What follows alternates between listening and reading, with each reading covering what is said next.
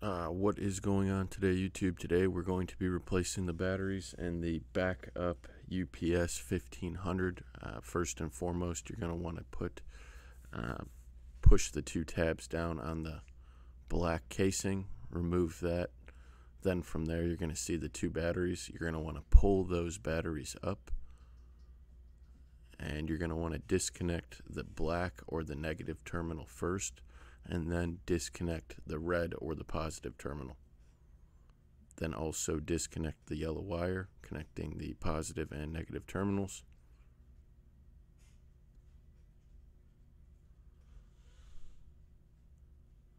And then remove the batteries.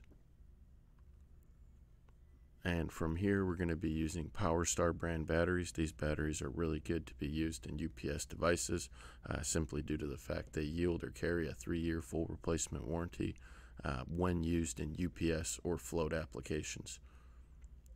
You're going to want to reconnect the negative and the positive terminals via the wire provided from the UPS device, and then continue to connect the negative and positive wires.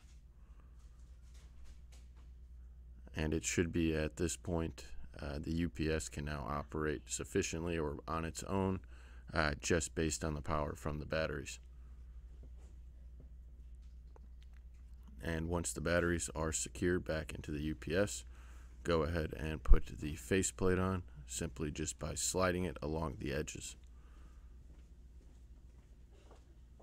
Once the faceplate is snapped back into place, you can now properly orient your UPS device, and you should be able to turn it on. And from there you can see on the battery the device is currently able to power for approximately 141 minutes.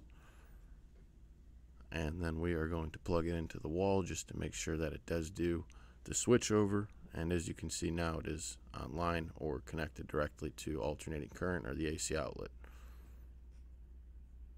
And that is how you change your batteries in your Back-UPS 1500.